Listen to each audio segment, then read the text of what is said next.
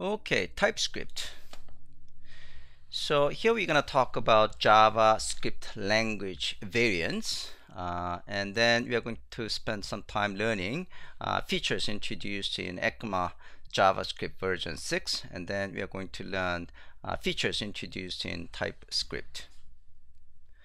So JavaScript language variants.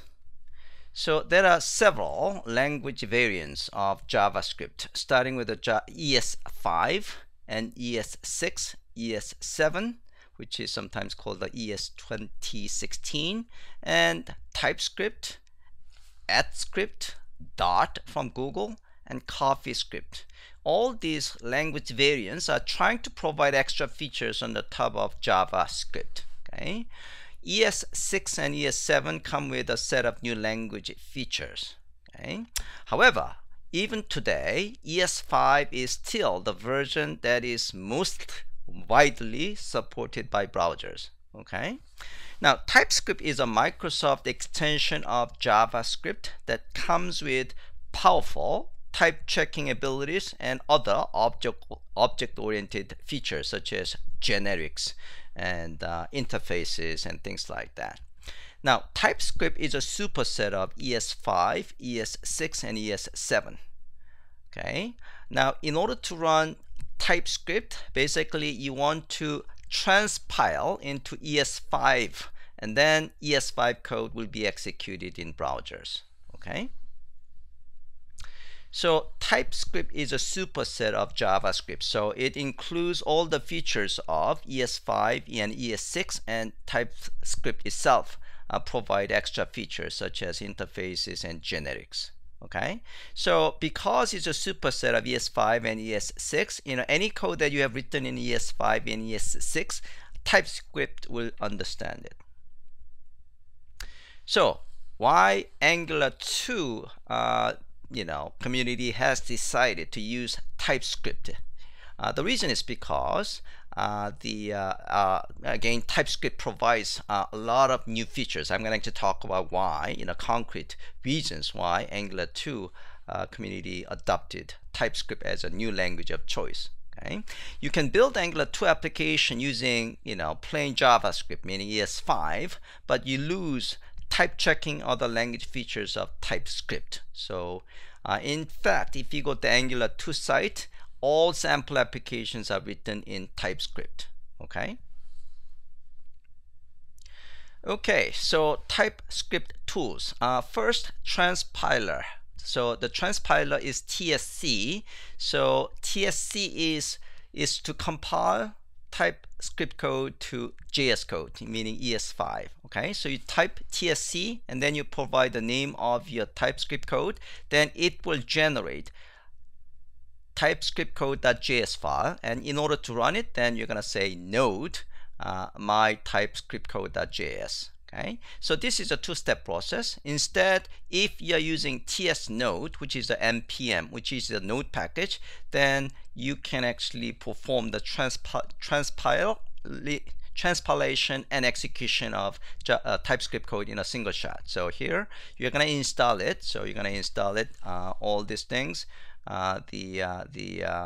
TS node. So you basically the npm install -g ts node, and then you should be able to actually run ts node and name of the TypeScript file. Then it will compile and then it will execute, and that's pretty much what we are going to use in the lab.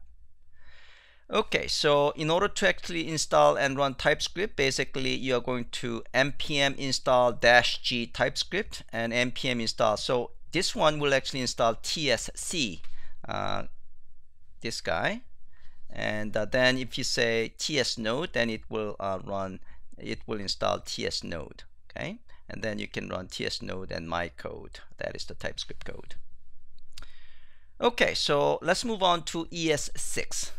Okay, so ES6 has introduced these features, classes. Now classes are first class thing in ES6, and let and const variables, arrow function, sometimes it's called the fat arrow, modules, promises, decorators, and for of. So we're going to actually take a look at each of these in a bit more detail. Okay, so this is the old way of creating a class. So basically you are going to have a function constructor, and then you're going to use prototype to add methods and properties. Okay, it works, but it's cumbersome.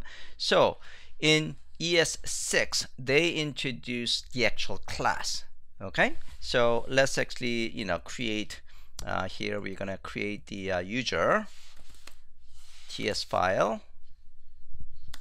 and here we're gonna create the class user, and we're gonna actually have ID and first name.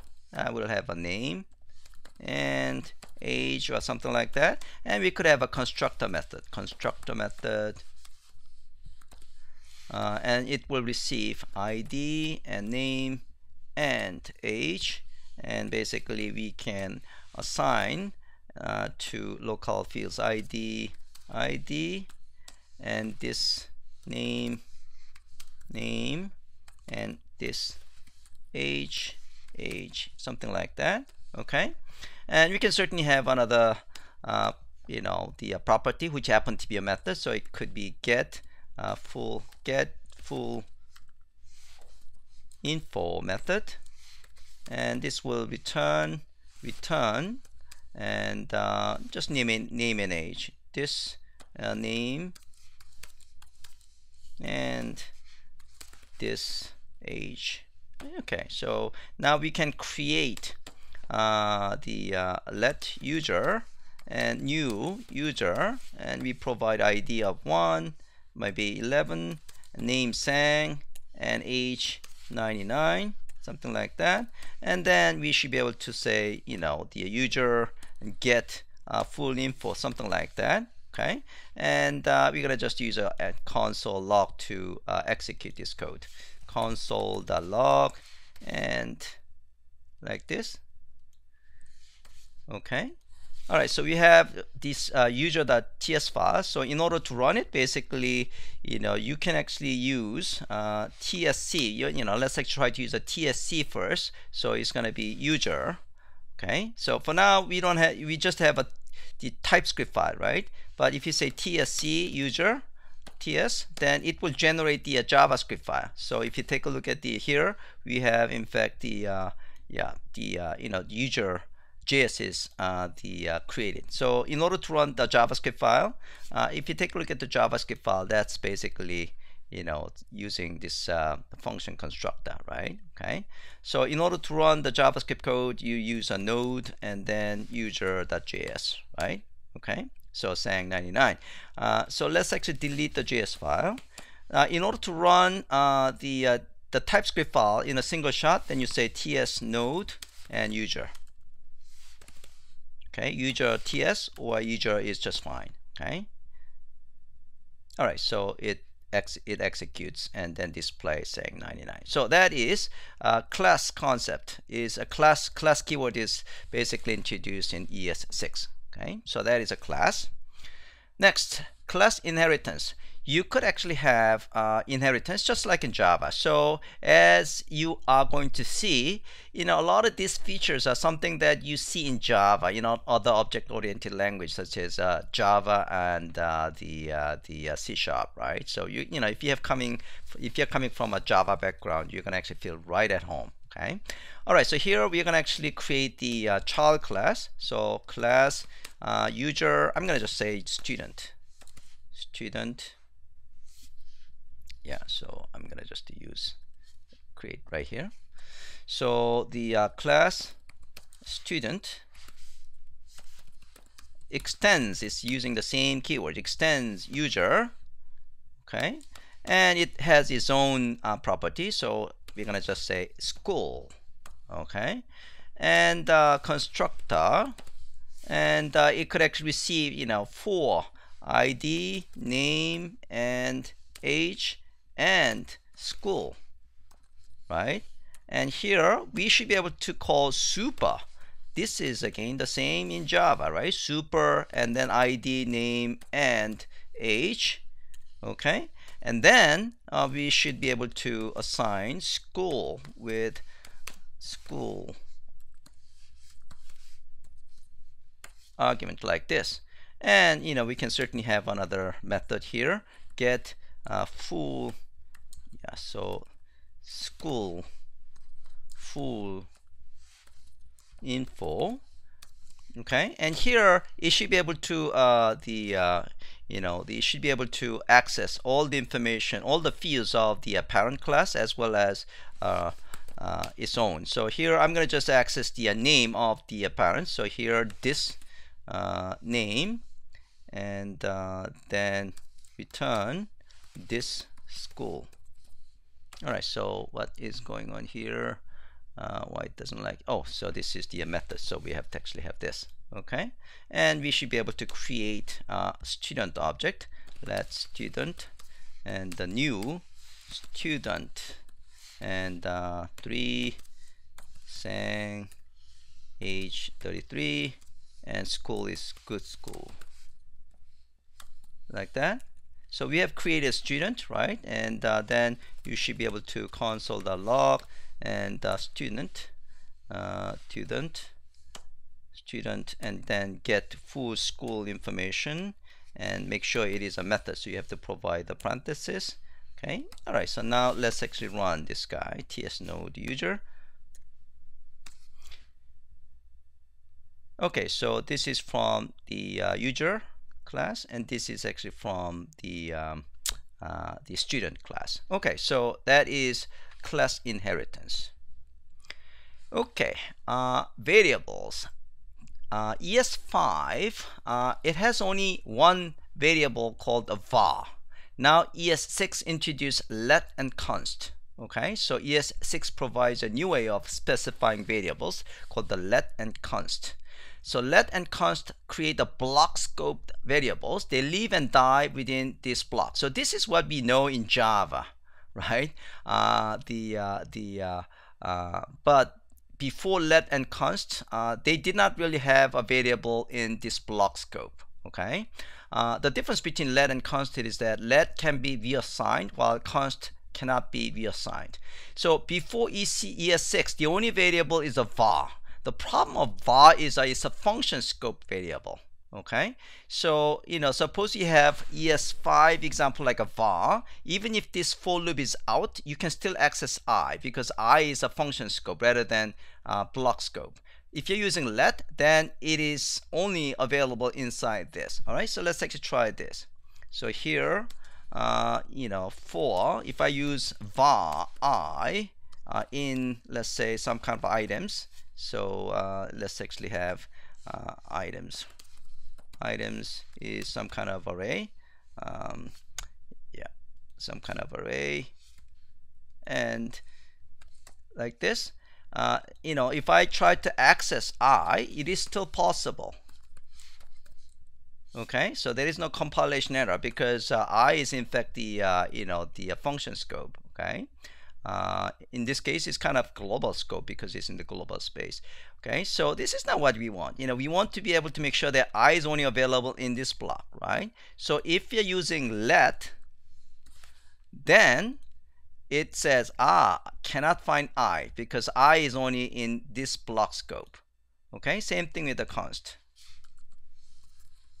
Okay, again, it is it cannot find I, so that is a good thing.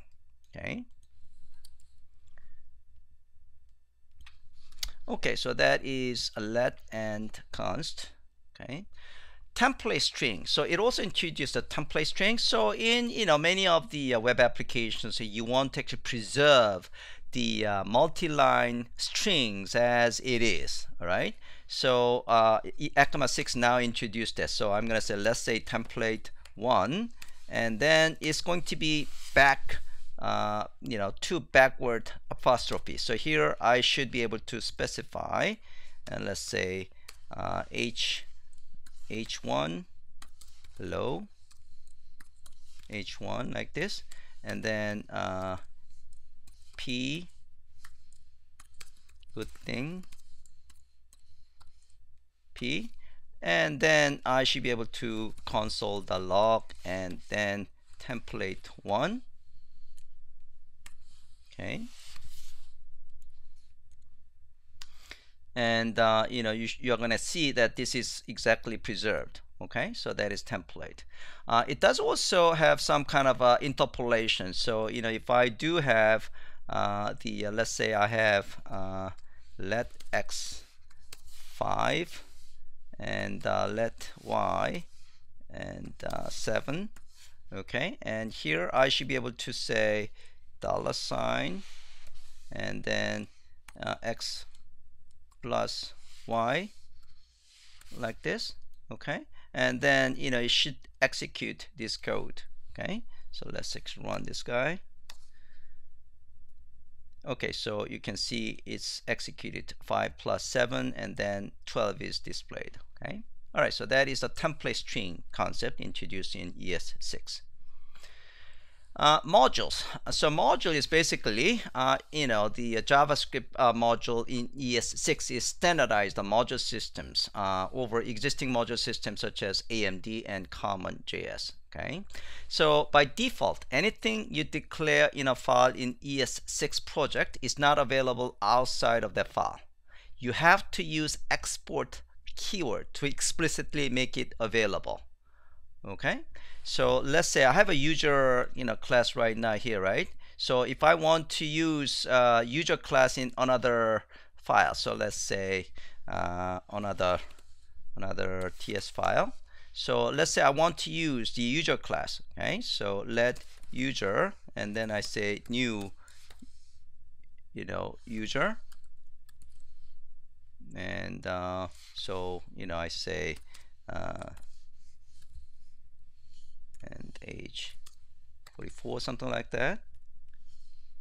Okay, so the cannot redeclare block. Yeah, so this is, I'm just using a different variable name. Okay, so now let's actually see whether user 2 is in fact working. So console.log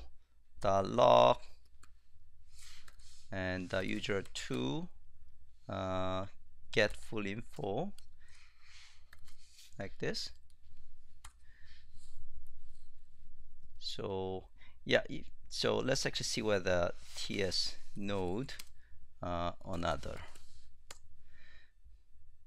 Yeah, so the VSC somehow doesn't complain about it, but when you actually try to run it, it complains about the fact that it doesn't know anything about the user. So in order to do that, we have to export it. So here we have to say, oops. So here I say export. Okay, and then let's see whether, and then I have to actually import here. Okay, oh, now it actually complained about it. Cannot find username, so we have to actually, so let's see whether CI works. Okay, the CI works. Okay, so now I imported it, and then if I run another, and then it works. Okay, all right, so that is the JavaScript modules. Okay, promises. This is something that is introduced in ES6 to write, asynchronous code. Basically, you are going to, create a promise object which take the two argument, resolve and reject function object, and basically when this resolve method is invoked later on in some kind of asynchronous operation, then data is actually being received. And once you got the promise object, then you can call then method to receive the data. And if you want to catch an error, then you're going to actually call the catch method. Okay. I could not get this promise code to work in the standalone mode, but we were able to actually see it works inside the Angular 2 applications. Okay. All right, so I'm going to just move on. Arrow function. So basically it is providing more concise syntax for writing function expressions. So this works exactly like in Lambda in Java, right? So if you're familiar with the Lambda in Java 8, this works exactly the same. So this is ES5 function code, and basically you are just removing this function. You're just basically passing arguments, and then this is the code. Okay, so this is called the fat arrow. So basically let multiply multiply, let me just say multiply 1, and this is all way of actually doing things, right? So you can use the function, and function is taking x and y as an argument, and then the body of the function is, return x times y, x times y, like this, right? The same code be written as let multiply 2, and basically if you're using a fat arrow, you basically specify argument y, and then using like this, and then if it is a single statement, then you say x times y. You don't have to actually say return y, like this. Okay, if it is in fact a multi-statement, then you should be able to use the curly brace like this. Okay, so it's curly brace. So let's say we have a multi-statement. Maybe I want to do the console console.log whatever, and then I want to compute x times y. In this case, I have to actually specify return like this. Okay. All right. So either one should work fine. So we could actually say console.log and then multiply 1, and we provide 3 and 4.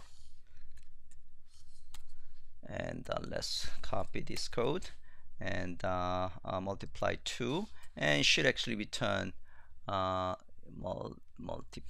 multiply. It should actually return the same value. Okay, so 12 and 12.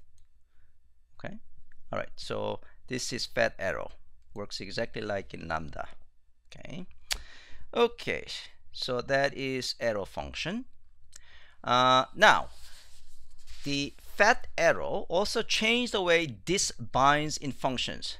Okay, so when fat arrow is not used, if you're using plain JavaScript, each function in JavaScript defines its own discontext object. This causes a problem because if a function is a callback function, this is not representing the context you want. So one workaround is to create a closure as shown below. So what I'm saying is this: suppose I have a class 5 here. Yes, so let me create class, my class 5. So this is actually using ECMA script 5. And here I say name is string is let's say I'm gonna say Sang 5. Right now I'm gonna actually call the set timeout method here. I want to actually code completion set timeout. This is the one. Okay, good. So the timeout is, let's say, the 3 seconds, and then this is a function object. So inside the function object, I'm gonna actually do, let's say, console.log, and then I want to this name like this. Why is actually causing parameter declaration expected?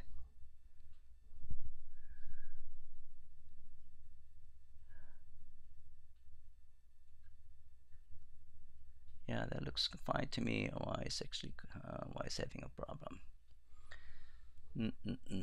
So name string 5 and set timeout. Yeah, so this is a function object, and console.log this name and 3000. Yeah, looks good to me. I don't know why it's actually. Yeah, I'm gonna use maybe fat arrow.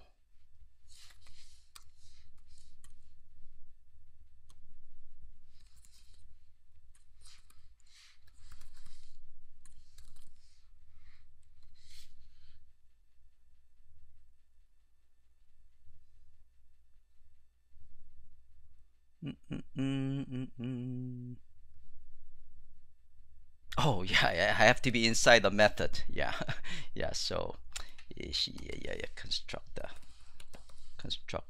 Yeah. So whatever method. I'm just using a constructor. Stupid.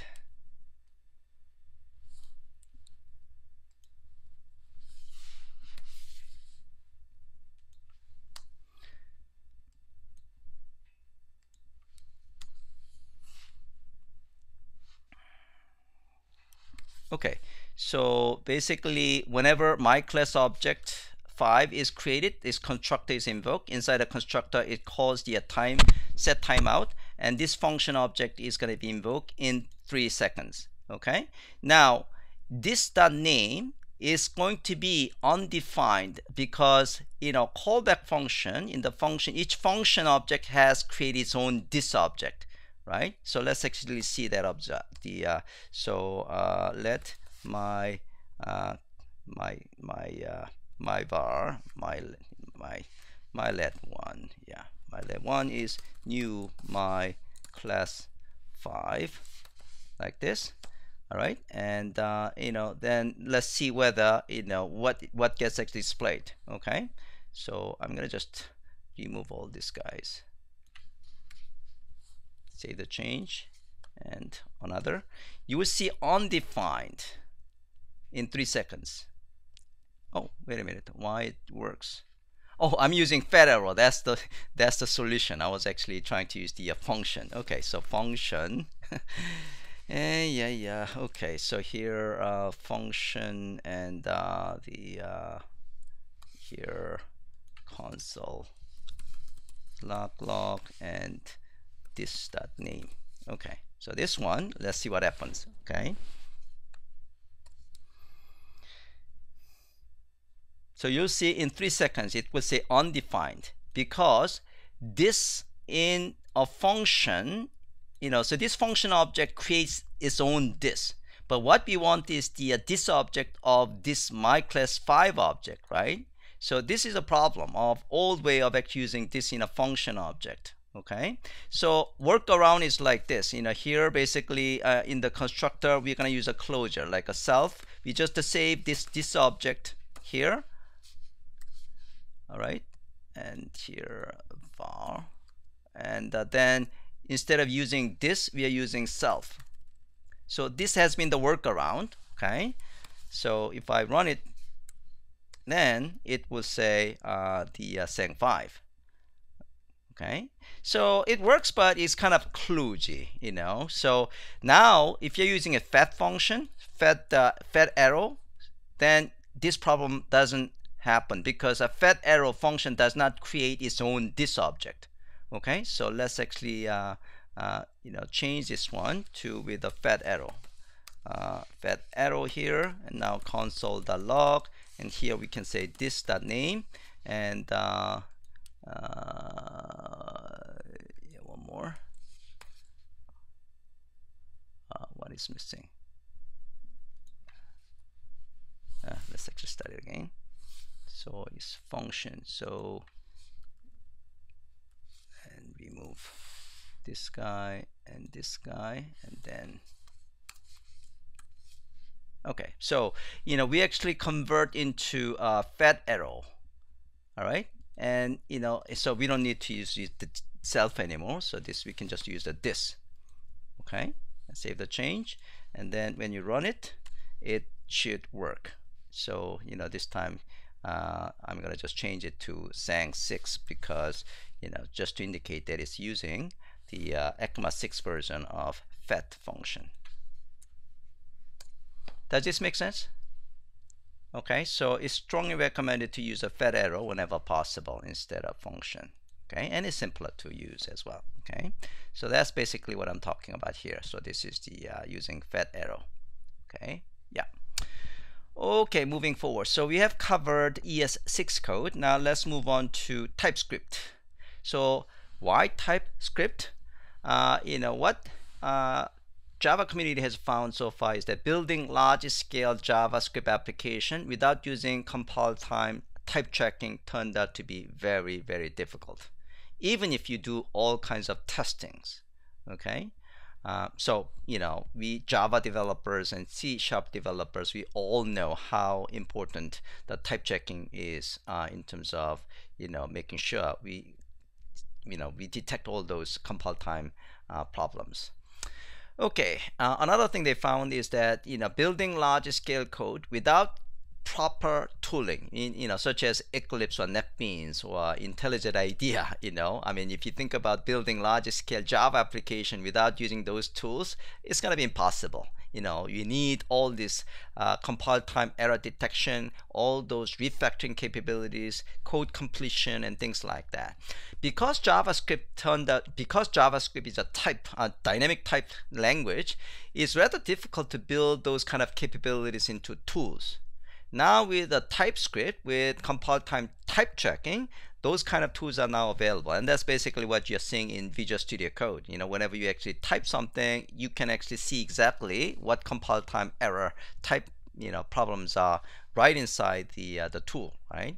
Okay, so JavaScript tools are not powerful enough compared to the ones in other object-oriented programming languages. So TypeScript is designed to address those problems. So TypeScript is strongly typed language like in Java and C#, which enables compile time type checking and also enabling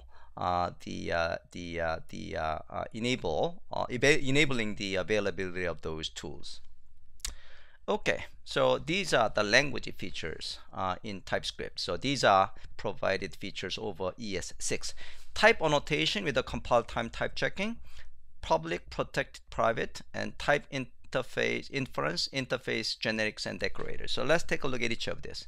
So let's actually go back to user here. Okay, so now I have not used any type things yet, but you can specify the type. So ID is a number type, and name is string type, and A is now the number type.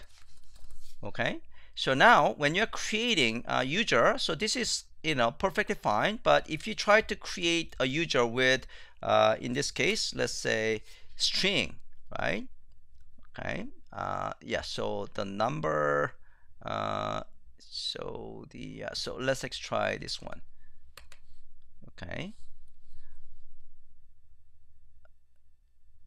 this is interesting. So when try to use this guy, yeah, so it should actually, oh, maybe I should actually specify here as well. Yeah, so this number it has to be a number, and the name is string, and age is number.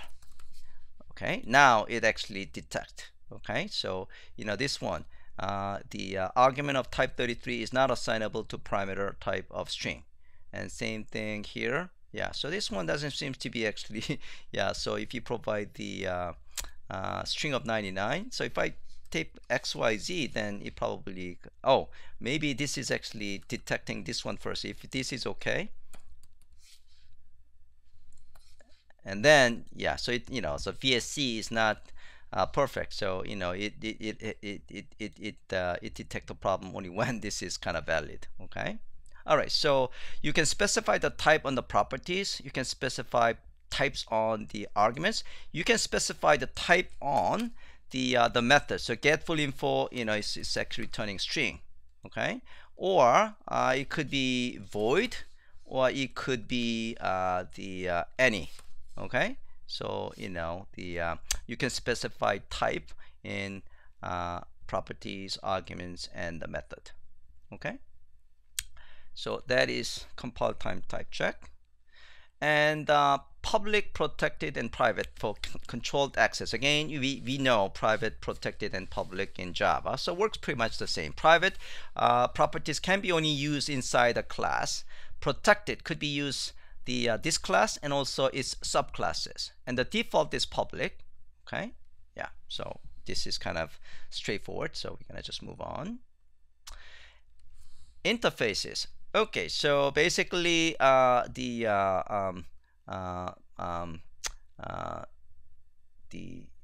TypeScript also introduced the interface. Again, this is exactly the same concept of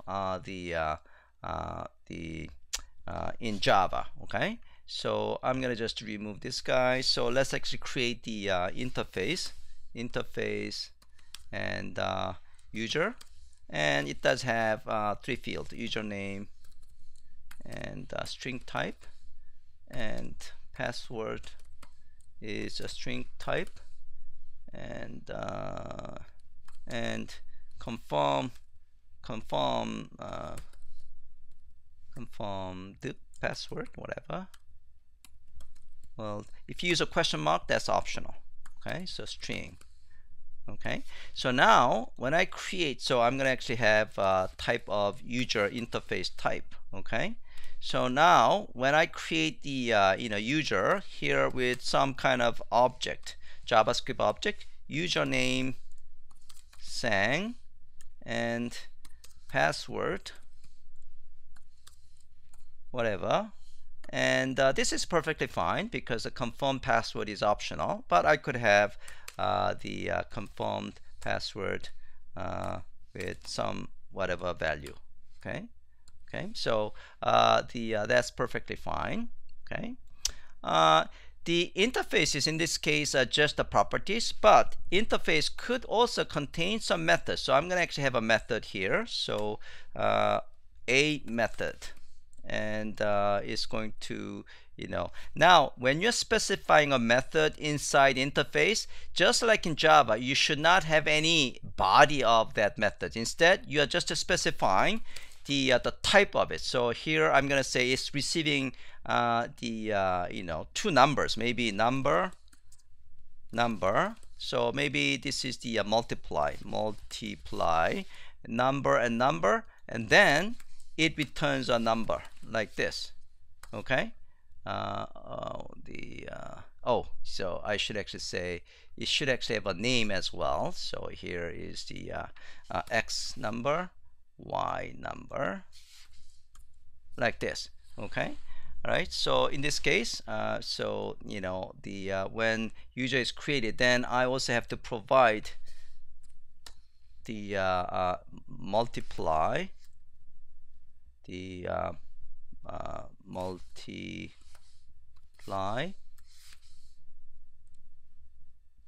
and now we have to provide, we have to actually provide so in this case the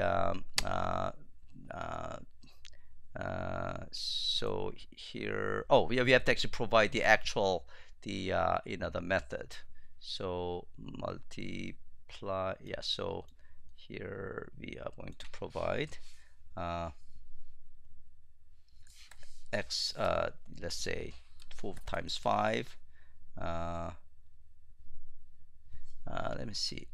We have to actually provide so either it could be actually a function object like this, or it could be a fat arrow. Okay, so the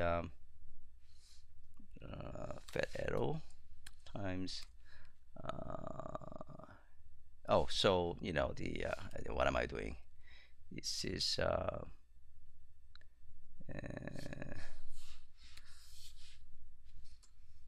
so it's going to be x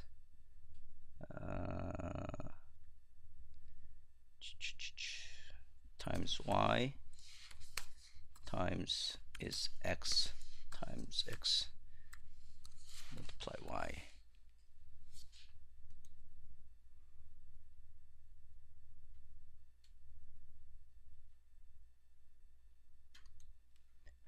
Okay, so let's see.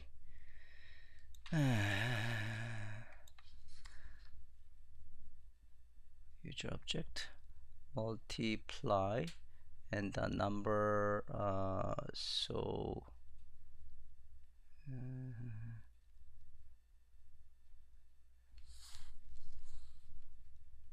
I could actually use the function. So this is a fat arrow, so this one should work fine, but let's actually use the let's try this one first. Okay, so let's try, we can actually use a function x times y, and then the function object is going to be return x times y, like this. Why is not working? So username is not assignable to a user. Only literal namespace and known properties and multiply does not exist in the type user.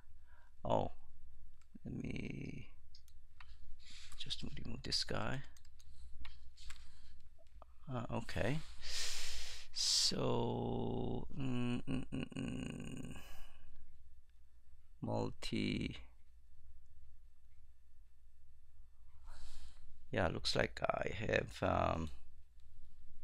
y is not the multiply, x is the number, right number, it returns a number. So now we should say let user type spelling mistake. What is a spelling mistake? Username, password,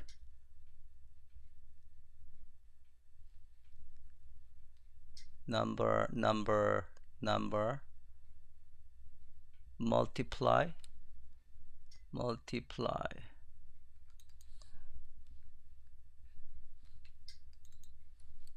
Oh, okay. So actually, thanks much. Yeah. So, okay, mistyped. Okay. So now I should be able to actually use this user object. So console.log user multiply, and I can provide the actual 5 and 6, and then when I run it, ts node user, and then it should work fine. So instead of using function object, I should actually use the fat arrow. So again, so remove this guy, remove this. Yeah, so basically fat arrow x times y. Okay, and then I can just remove this guy like this. All right, and it should work exactly the same. Okay, yeah, so basically interface could actually contain a method, and method you basically providing the type of arguments and then the type of return value, and then when you're creating the actual object, you actually provide the actual body. Okay, all right, that is interface. Now generics, you guys know generics, right? So basically it works exactly the same. So if I want to have some kind of array, let's say let my array, and we want to have this one as the array of let's say string. Okay, and then when I try to my array, let's try to push the string should work fine, right? String 1, something like that should work fine. But if I try to push some kind of number, then it's a compiler. Okay, so it says argument type of a 4 is not assignable to parameter of type string, so it is generics, exactly working like in Java. Okay, all right, so that is generics. And decorators. Decorators are functions that are invoked with a prefix a symbol immediately followed by a class parameter, method, or property. You can think of decorators like annotation in Java. Okay, these decorators are proposed for future version of JavaScript, but because Angular 2 team really need to use decorators, as you have seen before, yesterday and today, we are using decorators to create the component and pipe and all that stuff, right? So decorators are now being part of the Typescript language that is being used in Angular 2. Okay, so that is the end of the presentation. So let's